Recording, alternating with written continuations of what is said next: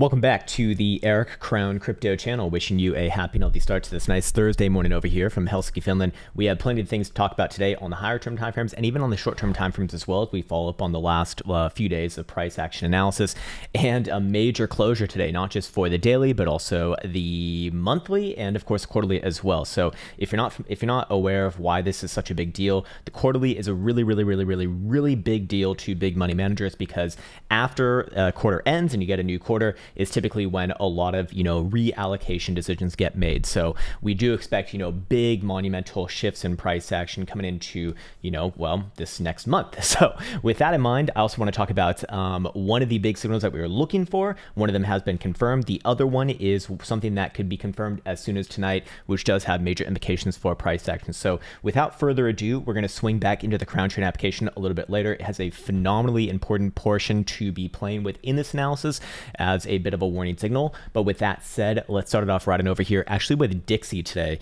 the dollar index. So as always, when it comes to Dixie, I do want to always reiterate the stance that, hey, a lot of people have some very vast misinterpretations with what Dixie represents, the dollar index that is, and they essentially make a direct corollary between an asset price, just like a random commodity or asset price, and then Dixie's value, thinking that like that's the ultimate dollar's value. It's not. Dixie is the dollar's value relative to a basket of other fiat currencies, mostly weighted against the euro. And a few others as well, but mostly the euro, actually, the vast majority of it at least. Anyways, with that in mind, it has had some pretty good results in the past as getting the general macro trend right, meaning your sort of intuitive understanding of this would be, a Dixie essentially within a downtrend. You kind of expect equities to be going in an uptrend. It's not always going to operate like that, especially on the short-term timeframes, but we're talking about weekly and above trends. Yes, that has been a somewhat consistent relationship, consistent enough to be speaking about right here. The reason why I'm calling this one out is because we did hit our target to the upside coming into this month, and we're also hitting our pullback target coming into this month as well. So that was based off of the breakout that we did see in, I think it was like the later, August, sorry, not August, but September of last year, coming into Q4 or so. So we hit that target over here. We also said a pullback from this area was very, very likely. That's what we're getting right now. And I do believe that earlier in the past couple weeks, we did say a move back down to about 97.5, quite likely as well. And that's kind of what we're getting right here. I'm not saying this to toot my own horn, but so that the people who have been tuning into this content can kind of follow up as we go onwards and around. Anyways, within the context of this current price action, yes, I do think that we very likely do see a little bit lower on this one. I would actually extend my downside target, not just to 97.5, but very likely 96.5 in the next month to month and a half to come. So does that provide another sort of venue of analysis to kind of look at, some of our favorite assets, right, on this channel, Bitcoin being one of them? Probably yes, adds a little bit more onto that probabilistic nature of upside continuation. Again, this is the weekly, this is the monthly, and I think that this is a pretty damn obvious rejection right there. Of course, it's going to be bounced along the way, but when we're talking about general long-term trend, I do suspect that we see another month or so of testing a bit of downside. Problem is, long-term, this is not necessarily bearish. This is actually quite bullish long-term. So how do we fit that into the analysis? We're just going to ignore it for right now, right? No, we'll come back to it when it does look like trend resumation, but for now, I do suspect that this pullback does continue onwards and forwards. Anyways, let's get on into the most recent signal that we've been really hammering on this channel for Bitcoin specifically here. I'm gonna need to take off all my drawing tools, and I want to reference this cross right here. A very simple cross, one of the crosses that I kind of base a lot of the things that I look on in my own analysis, which is just the yellow 21 and the green 55. That's the silver cross right there. We did officially get the 21 cross on the upside of the 55 in this case as of yesterday's closure, and now we do have something to be looking at long term here. So this is specific to CME. Obviously, we already saw this on spot price action. I believe we did a bit of an analysis over here, and of course, because spot price action, the signals there are usually not as high degree of hit rate as what you see on CME. I do want to go over the signal on CME because it does hold more weight. Anyways, I can just briefly show you the ones over here on spot price action with these red circles on the crosses. It's pretty damn good, but it's not, you know, obviously it's not perfect. Nothing is perfect, but it does give you a generalized view of what's likely to go on. Anyways, in this case, I think that CME here is even more obvious. And we can go over the historical results of this. Keep in mind that CME hasn't been around as long as a lot of the spot price action charts, but in this case, all of these crosses that we have seen, except for the Rona virus dump one, have, you know, gone on for months, typically months, or at least a month. In fact, if we were to get rid of what I kind of consider this as an outlier for the Rona dump over here a couple years ago in March, we do see that you know, the lowest cross, or sorry, the cross that had the lowest amount of time between cross happening and next major high was actually back on over here in January of 2020, which was still a little bit over a month. Other than that, even that would be kind of an outlier compared to everything else. If we were to take the next lowest one, it'd be actually 62 days, so almost, or basically 2 months in that case. Except for those two, all of them have taken a very, very long time, as you can see, you know, multiple months on end, in some cases even like a year plus, and have produced some pretty massive gains to the upside and pretty massive losses to the downside, and typically do, you know, like I said, take their time. So in this case right here, we do have that cross the upside obviously in play, and you know, if we're going to go off the history of that, that likely does imply that the upside probabilities, you know, get increased a little bit more here, as we do suspect, or at least I do see targets still higher. Now this likely takes time to play out, as we have kind of postulated on the momentum versus volatility chart many times in the past like couple months here, but ultimately if we were to kind of just look at it from this angle right here, we do see an ascending triangle breakout. The reason why this is important is because it has a technical target that is showing all the way up here to $56,000, also in confluence with our not our last major breakdown, but one of our major breakdowns from early December right here, after that little stutter step in consolidation for a bit of time, and then also the 618 Fibonacci retracement right here on a bearish retracement from the high to the low of this last sort of segment that we've seen to the downside. So I do like the confluence right there, and you know, that is still a reasonable target as long as this one condition is not met. And I really want to spend a lot of time on this next part because, well, if this happens, I would flip around to being quite bearish very, very fast. and I think that there is good reason to be aware of this, namely because one, this market, you know, a lot of people think, or it seems to me, and tell me if you agree with this in the comment section below, but from what I understand, or what I've seen on crypto Twitter, crypto YouTube, whatever the fuck it might be, is that there seems to be like a lot of surety, like what's the word, sure, like people are sure, but like they're sure in a hubristic way, that basically Bitcoin's going on, you know, upwards and onwards from here, which again, I do think is a lot more likely, but there's a good reason to be very defensive against any sort of potential major failure, in this case, a bull trap potentially. And that is due to the global open interest representing leveraged positions. Also that in alignment with the leverage ratio. By the way, the leverage ratio is basically at all-time highs. Yes, it did take a bit of a downtick recently, but still, I mean, for all that it's worth, it's still at phenomenally massive highs. And if we do go over here into the global open interest, we can see that as of right now, there are about 14, let's go to an hourly, yeah, about 14.24 billion positions on the board.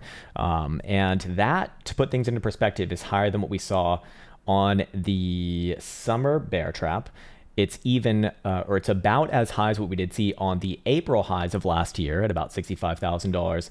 And it is about very, very close to what we saw in late November, early December, when Bitcoin was trading in the deep $50,000 territories. For reference, right now, we're at those same we're at those same open interest same open interest levels, but Bitcoin is, you know, more than $10,000 below even the lowest of those comparable regions. So I do think that that is of warranting, simply because if we do see an unwind from that, which we very likely will at some point, it's actually probably inevitable, dare I say, just depends how high Bitcoin gets first before that unwind, that's likely going to lead to, on average, from, you know, looking at this historically, 20% drop or more. So the question is, at least in my mind, how high does Bitcoin get before playing out a pullback like that? Well, In this case, obviously, we do have this target a lot higher at the $56,000 OSR level. Obviously, that is also in alignment and confluent with several other things. One of them, but the big one for me, is obviously this chart over here. I won't go through the full explanation of it, but basically suggests $56,000 is another major relevant target to the upside. But I would outline two other areas as well that I would express caution with. One of them being the 0.5 retracement here, just below $52,000, also where Bitcoin struggled in the early December sort of segment over here. And keep in mind, during that time, we actually saw even less open interest than what we're seeing right now, which is rather interesting. And also kind of where we're at right now, in fact, at about 47.5 to 48,000 bucks. I think that's a little bit less likely. I do think that Bitcoin is more likely to continue from here. And the real question is, do we see that major pullback from 52-ish to 51 to 52, or do we see it after 56? If it happens somewhere right around here, I'd expect the pullback to, at minimum bring Bitcoin back down to the $45,000 region, perhaps even all the way down to, 43 to 44. And if it happens at about $56,000, I'd probably be looking for Bitcoin to come back down somewhere just below 50 if that were to occur. So we're kind of getting ahead of ourselves right now, but I do think that that is, worth being aware of. Here's where I would be very concerned, let's say. Yeah, very concerned is a good word right now. Basically implying that you're going to see the bull trap come from right here, or a bull trap come from right here. I would not say that that is likely until or if and only if Bitcoin closes a daily, or especially even a higher term time frame than that, below $44,500. If that happens, very likely Bitcoin's coming back down probably below $40,000, and at that point, you're probably going to see a lot of lamentation and maybe even low over time as well. But I don't want to get too ahead of myself for right now. Anyways, again, to reiterate my stance, yeah, I do think that Bitcoin very likely does try again higher. And then the question is, do we get a major pullback from like 51, 52 or 56, 57 or so? Anyways, the next big signal that I'm really waiting on for today, which guess where it has a target towards? It's actually got a couple of targets here. And let me just force this baby back on. Okay, force probably not a good word, but there we go. Is the monthly. So the monthly is closing today, as is the quarterly. The monthly, however, does have a technical signal baking up as of right now. And any sort of a monthly closure here or higher, and especially if it's above the January high, which was just under $48,000, then this does have a high degree of hit rate with one technical target all the way up towards about $56,000 to $57,000. So a good confluence there yet again. And a secondary one at about $61,000 or $62,000, which has a lower probability of being hit, but still pretty damn decent. I also want to call out this as well. We're going to have a chance to see the monthly BBWP representing volatility over here turn up for the first time since really July of last year is when we got that last uptick. And if that does happen, well, anytime that we have seen monthly volatility very, very low, relatively speaking, and then get that upwards tick plus being above the moving average, so here, and here, well, that has correlated onto the chart with these major lows in Bitcoin's history. Now, of course, it would be silly to think that low volatility would always equate towards upwards moves. That theoretically should not, that's just not like the right interpretation, but it has for Bitcoin. And once again, we're kind of seeing the same thing over here. So, for right now, again, just another thing that does kind of suggest likely higher. Other than that, what else do I want to get into? Okay, so we spoke about that. Oh yeah, there's one other major signal that is also going to be confirmed as soon as tonight, or it either will or will not, and that is on the fundamental chart over here. I want to once again bring this up because we do see the accumulation distribution indicator getting its first positive slope coming into the month of March. We want to see that continue specifically into this next month of April.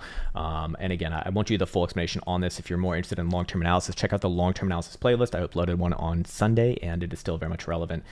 But in this case right here, there's a few pushbacks with this, obviously, being that this is in kind of the lower end of it. But ultimately, if we do continue on with the upward slope, I'd kind of be equating this more similar to what we saw back on over here. That's kind of the only iteration where we have something relatively similar, where the accumulation distribution indicator is getting its first positive slope coming out of this sort of short-term correction in the long-term scheme of things. You'll even notice that the MFI over here is in a very similar posturing to what we're seeing right now as well. Just want to see that one continue onwards and forwards. So we'll check back in on that one tomorrow. And then, I don't know, we haven't really even referenced the low term timeframes here, but what am I looking at as the low-term time frame range? Very short-term time frames. Let's go over here to an hourly. This one's actually getting things really, really well. Basically $46,000 to the downside. I think anything above there is completely fine. Bitcoin might come back down and test around there. But if we do start to see hourly closures below that region, I would say that that's the first major warning flag you're going to be shown in a potential major bull trap situation. I would be looking for, targets down another 1,000 to 1,500, somewhere to this blue box territory right here. And guess where that would bring Bitcoin? Somewhere around 44.5. Obviously, that has implications with a much more long-term confirmation of a major bull trap. Until that happens, though, I'm basically looking for this to fill this area out a little bit more and probably give one more try to the upside. Short term, I would be looking at basically 47.8 to, let's just call it 48,000 bucks on even an hourly closure to get another continuation drive, probably somewhere around 49, maybe even $50,000, and probably sets it up for more continuation long term. Yeah, I mean, that's basically it. that's basically it. Basically looking for something to resume that move all the way up into this region right here. Again, in alignment with those next set of targets. So I think that's a good place to leave off on this video. I hope that this was in some way helpful. I want to once again remind you that we have the new trading journal live on the Krown Trading application, which you can get for free if you just go and check the link in the description below. I do believe that you need an account on this, but that is free to make. And yeah, then you can start to track your results, which we are really, really happy about. And we're going to be adding some more functionality to it in the not so distant future. Cool. Okay, that's it for today. I want to be wishing you well. Take care and see you soon.